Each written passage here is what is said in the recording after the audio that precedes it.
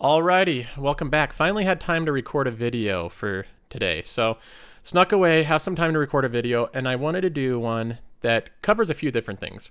First of all, I created some social media. I created a email address specifically for this YouTube channel, as well as a Twitter handle specifically for this channel. And the reasons why, I'm going to be gone most of next week, so I won't have a video out midweek like I typically have. And I was just thinking, man, I wish there was a way that if something comes up and I'm not able to record a video, I could like tweet it out to everyone and let them know. And YouTube doesn't really have a good way of doing that, especially if you have a low amount of subscribers like I do. You can't even use the community features to launch questions and things in your YouTube stream. So I'm going to throw up the Twitter and the Gmail there. The Gmail, you can use that to ask me different questions that are more long form that you don't really want to have public in the YouTube comments or whatever. You can email me for any reason there. The Twitter as well, you can follow me there. I don't plan on doing way too many tweets. It's mostly going to be just about this YouTube channel or anything that I find relevant to it. So any announcements or changes to it or anything like that, if you're interested in following it there. Other than that, I wanted to go over a few different things in this video. So the first thing I wanted to do was give you an update, just a short update for what's happened this week. I know I had a video out last Wednesday, so I'll just be talking about what's happened in between then. And then I wanted to go over the title of this video, Why Dividend Growth Investing. Now, this is one I want to cover a lot of the reasons that I choose dividend growth investing over traditional investing, which traditional I believe is just growth investing. So I'm going to go over that and talk about that. And then the last thing is I wanted to go over the Spotify and Apple debacle that's going on right now. So if you haven't heard, Spotify launched a big complaint against Apple of what they believe are unfair business practices that are making it so that they can't compete with Apple. And they launched that complaint to European regulators in hopes that Europe will help Spotify out. And I'm going to be talking about that, just giving my opinion on it. And yeah, so first thing, I wanted to do the update. So I'll go ahead and do that now. So if I go in the week view here, we're up $567, 1.83%. That's a little bit lower than the S&P 500, but this portfolio again is I think considerably less risky. 20% of it is in treasury bonds. So it's quite a bit less risk. But if we look at earned dividends, in my last video on Wednesday, it was at like $3. Now it's at $29. So pretty good amount of dividends earned there for a 1 week period. Then if I go to the 1 month period, look at that, earned dividends still over $100. So I'm happy to see that the earned dividends right here for the 1 month period is constantly hovering over $100. So the more I can continually keep that above $100, the more my paid dividends are going to be over $100 when I go to here. So I need to get this over the $100 mark and continually grow this amount. This is a big indicator here. So other than that, if I look at activity here, we had right here, some of these dividend payments were paid on Wednesday, but it was only like $9. Then what happened was a few more companies paid Thursday and Friday, and it bumped it up to $15.41, which made it go and do the trading algorithm. And that purchased Boeing and a few treasury ETFs, which is pretty cool to see because I didn't do anything with this. There's no interaction from me. This is just my portfolio paying me money and then that money being used to purchase underweight securities, which Boeing became underweight when it dropped 15% this week. So that's, you know, it's a little amount of money, but I still think it's awesome to see this cycle happen over and over constantly, especially without me having to do anything for it to happen. And I prefer this way where this money can be allocated to different companies more than I prefer a traditional drip system where it has to be reinvested into the same holdings that pay it. So I really like the way that this works to keep your portfolio in balance. But that's pretty much it for this week. I wanted to jump in to the bigger subject, and that is traditional investing, which is the most popular style of investing, which is putting your money into passive index funds versus dividend growth investing. To preface this, here's a huge preface, big disclaimer. If you're doing investing at all, you're way ahead of most people. So don't get too strung up on the details. What I'm doing is just giving you my opinion of why I'm choosing a dividend portfolio that is a dividend growth portfolio specifically over the passive index fund. Because if you go most places online, all you're going to be hearing is one side. You're going to be hearing the opinion that passive index investing is the only way to invest, and there's really no other realistic way to do it, which I don't agree with. So I'm going to just be giving you my opinion. So to just take a step back, I wanted to go over and just do a quick recap of each type of investing so you know what I'm actually comparing. First, traditional growth investing, and I'm going to call it traditional growth because when I say dividend growth, it can get confusing. So instead of just calling it growth investing, I'm going to call it traditional growth. So traditional growth investing is a type of investing that focuses on capital appreciation. Capital appreciation is when the share price of a company increases. So you go to any company, and I'll take Netflix. They have their market cap, and with capital appreciation, with growth investing, you're looking to buy it at this market cap and hope that that increases, right? That is the goal of traditional growth investing. And this has been the most popular type of investing for at least the past decade. So since the recession, most people have been putting their money in index funds and watching that grow. And it's done very well. This type of investing has done very well. The only concern I have about it is that we haven't really seen how this massive amounts of money in index funds will perform in a bear market or in another recession, because it's largely been done post the 2009 recession. Now, compare this type of investing where you look for capital appreciation to dividend growth. Dividend growth is different because instead of looking at the price of the share, you're looking at the payment of the dividend. So the growth in dividend growth investing, let me give Dominion Energy. This is one that I just highlighted as one of my 3 conviction picks, I guess was the name of it. But Dominion Energy has a long-standing dividend history. So this is their total dividend history since when they started paying them. And you can see this is the dividend growth. Different than capital appreciation. If I go over here, this is their capital appreciation, right? All over the place. Sometimes it dips down like it did during the recession, dips down right here, dips down right here. Capital appreciation, this is what you'd be looking for with that. Dividend growth, this is what you'd be looking for right here. Now, that is the primary differences. Essentially, the goal with traditional growth is looking for capital appreciation. The goal with dividend growth is looking for an ever-growing income stream. This is income right here. You can see that it's growing. That's what you look for in all of your holdings. You want to buy holdings that they continue to grow your income stream. So huge differences there. Now, once if you ever say that you're focusing on dividends or doing dividend growth investing, you're going to hear a lot of the same things. You're going to hear that you should only focus on total return. Nothing else really matters beyond that. Dividends aren't tax efficient. It's basic index investing. Dividend investing, they can cut their dividends, right? You'll hear that the stock price is lowered when a dividend's paid. So what's even the point of it? And you're missing out on great growth companies when you only focus on dividend ones, right? So that is what you're going to be hearing over and over again. I'm going to, instead of go through line by line and address all of those, what I want to do is just point out the reasons I like dividend growth.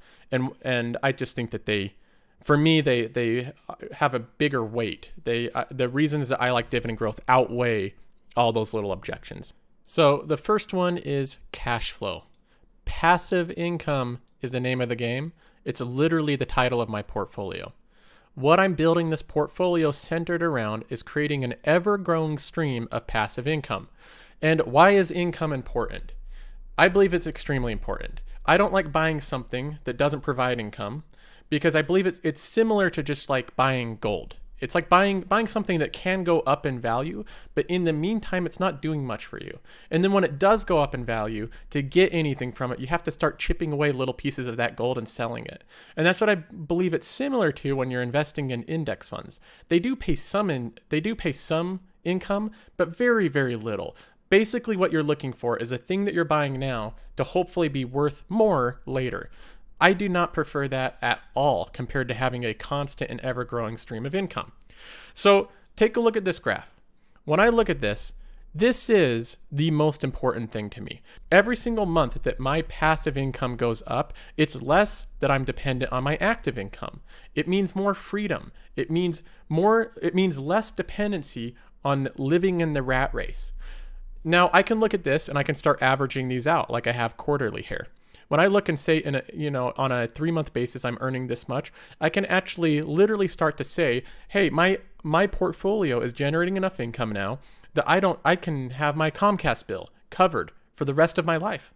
That's less dependency on me having to pay for that. Then it gets to the point where I can say, hey, my utilities can be covered for the rest of my life. I want to get to the point where all of my basic necessities are completely covered for the rest of my life. And I can do that through passive income.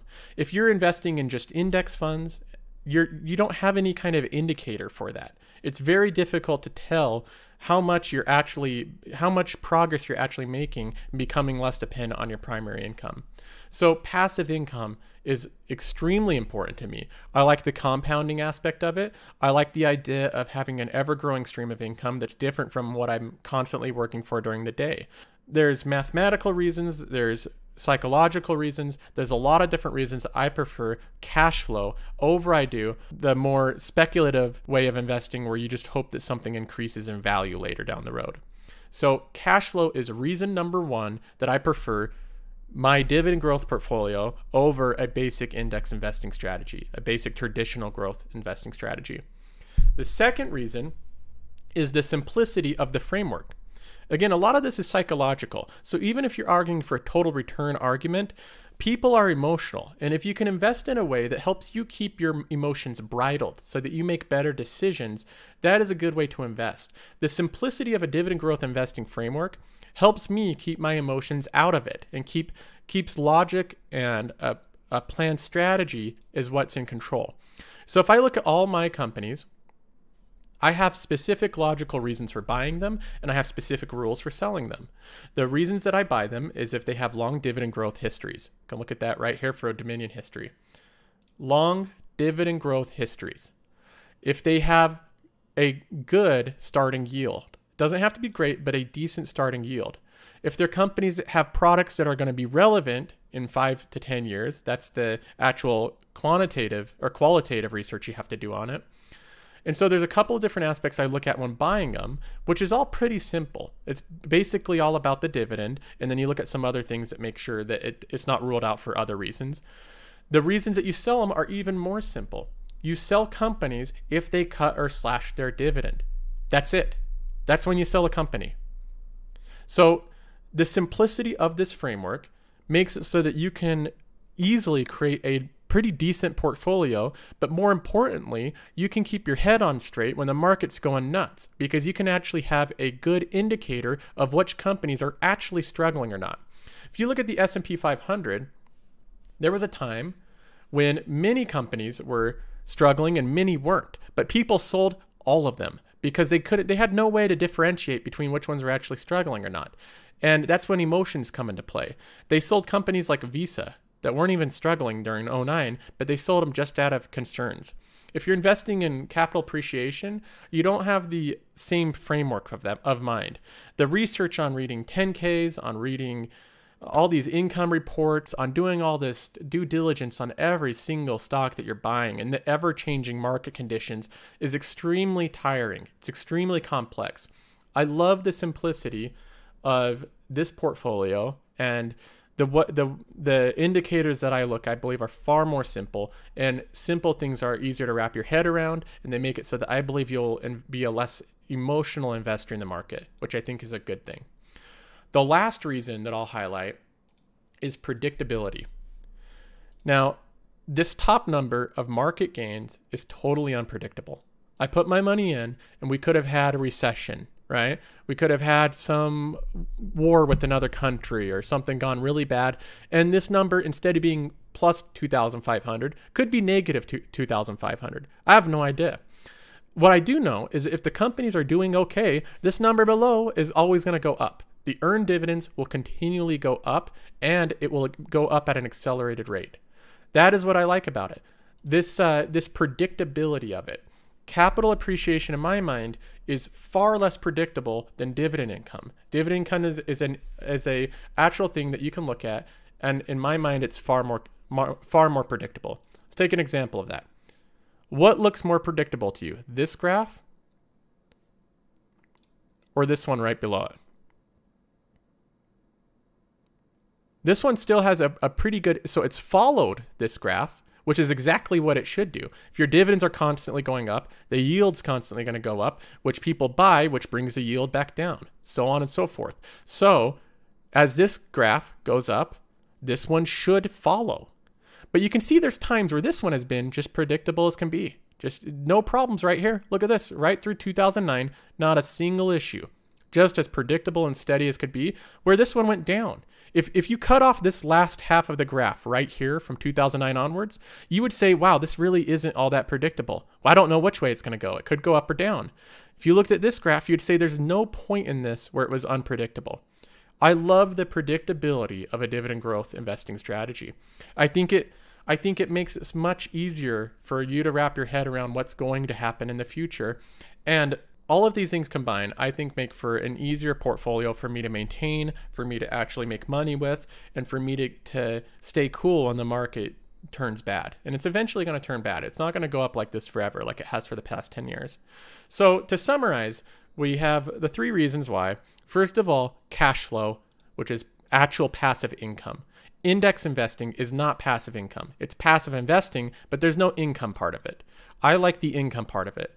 The second reason why is the simplicity of the framework, knowing exactly when I'm going to buy a company, exactly when I'm going to sell it. Very simple, easy indicators to wrap your head around. And then the third reason is the predictability of it. I have charts that bring me some kind of predictability with it. I can see actual trends that I can follow, and I can see actual dividend histories that I can follow. So those are 3 of my biggest reasons why I prefer this over index investing. I know that index investing is very popular. I'm not bashing on that strategy. People will have, just like I have these reasons why I prefer dividend growth, everybody has their reasons why they prefer their strategy. So I'm sure the people that prefer index investing, they have all of their reasons as well. So I'm not saying that they're bad. And like I said to preface this, it's not like if you're doing one of these over the other, that one is necessarily better than the other. I think what one's best is which one is going to make you keep your cool and keep invested and follow the rules that you laid out before. That's going to be the best strategy for you. So if that's passive index investing, then go ahead and do that strategy. If it's dividend income investing, then go ahead and do that strategy. Now, moving on from that, I wanted to go over and address some of the news that happened this week. So, well, first of all, let me go to Spotify's complaint here. They have this like for the record page here. And then there's the CEO of Spotify. So before I'll say that I'm American, so I'm coming at this from an American perspective. I know Spotify is a Swedish company. So having that said, I might have some innate biases here, but I wanted to give my opinion on this. I read through both his complaint and Apple's, and I think this ties in a lot to what Elizabeth Warren was trying to do. And one of the major points I said that I don't like about what Elizabeth Warren is trying to do, by making it so that a company that creates a platform can't be a participant in that platform, I think a huge problem with that is that it is going to hamper our companies tremendously. Because some of the companies that have created that platform are amazing companies with some of our smartest people. So them not being able to even participate on it is like preventing our brightest and smartest people from creating other services. And I don't think that's a good thing. And I said that I think it would make it harder for us to compete with other people like Europe, like India and China. So I don't like the idea of hampering our own companies. Now, the CEO, Daniel here, the CEO of Spotify, seems to agree with Elizabeth Warren. And this is exactly the type of thing that I was highlighting. Other places are going to use this type of regulations to try to inhibit our ability to compete. So if you look at their complaint, it's pretty simple. They say, first, apps should be able to compete fairly on their merits and not based on who owns the App Store. We should all be subject to the same fair set of rules and restrictions, including Apple Music. Second, consumers should have a real choice of payment systems and not be locked in or forced to use systems with discriminatory tariffs such as Apple's. Finally, App stores should not be allowed to control the communications between services and users, including placing unfair restrictions on marketing promotions that benefit customers. So obviously he goes into more detail on this, but it's the same basic idea that Apple, since they own the App Store, they shouldn't be able to really write any rules they want for the App Store. He's not trying to just say that they can't be a participant, but he's wanting to literally write the rules of Apple's App Store, saying we want to communicate with your customers, your customer base, your iPhone users, how we want to communicate with them. We want to be able to use whatever payment solutions we want, not yours that you've tested and vetted and said that's approved for this platform. We want to use our own alternative payment solution. So those are rule changes to Apple's own App Store. I don't agree with that at all. The reason that the App Store is so popular, and the reason, honestly, the reason that a lot of people buy iPhones is because of how well Apple has controlled and vetted the apps that get onto their App Store. So I work a lot with technology, and I've pushed apps to the App Store hundreds of times. I had one app just get denied 3 times this week because of tiny little things that Apple that broke some kind of rule of Apple. They're extremely thorough in their vetting process of what goes on the App Store. That's a huge pain for developers, and Spotify has even complained about that, saying that Apple has like intentionally delayed their app. I don't buy that at all. I've had apps that I've created get delayed so many times, and I'm nothing compared to Spotify. So the company I work for and the apps that we push are nothing compared to Spotify. So they are slow and deliberate and thorough with every single app that goes on that App Store. In contrast, if you look at Google's App Store, I can push things to that all day long. I don't think I've ever had an app denied from it, literally ever. So anyway, I think that a lot of this, the idea of changing being able to legislate and say, Apple, you can't run your App Store the way that you want, is a terrible thing to do. The quality of their App Store is part of the reason why people buy into the iPhone ecosystem. They don't want to deal with faulty apps. They don't want to deal with spammy communications.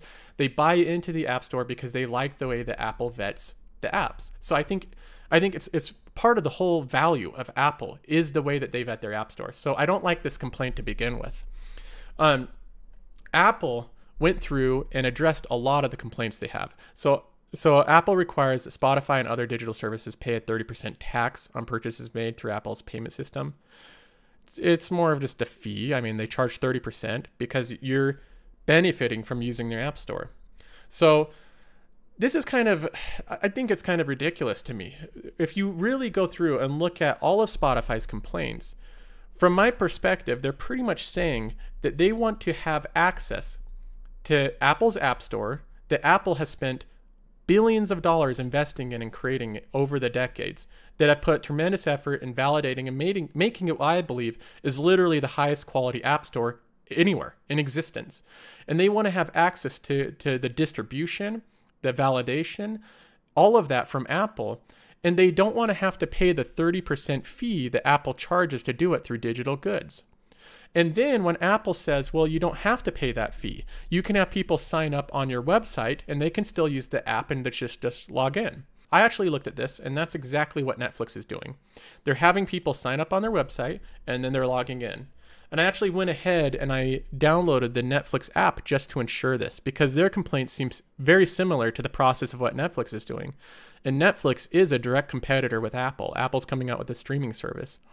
So Netflix is fine working with the rules that Apple has laid out. Spotify wants to change the rules that Apple has laid out. They don't want to pay the 30% fee. And when Apple says, well, there's another way to do it, they don't want to do that either. They want to be able to allow for people to sign up using Apple's platform in their store and not have to pay Apple a dime to do it. And I think that is a pretty ridiculous thing to ask. Now, Apple issued their own response, and it was pretty fiery. I mean, Apple is usually tempered as a company, even when they have things kind of blow up or things happen or large criticisms to them. They always issued just kind of this very corporate response. This one was not like that. So one of the complaints that Spotify brought up was that Their laws are anti-competitive and harmful to other businesses, right? They're keeping the small guy down. Apple's using their big platform to keep the small guy down. In this paragraph, Apple illustrates their counter argument to that. 11 years ago, Apple Store brought the same passion for creativity to mobile apps in the decades since.